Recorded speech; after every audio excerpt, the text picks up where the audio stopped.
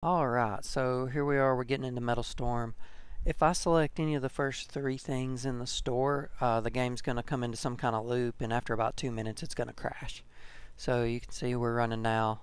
We're going to go in the shop, but any of these first three things, if they're selected, will instantly just cause the game to go into some kind of crazy little loops here. So it doesn't matter which one.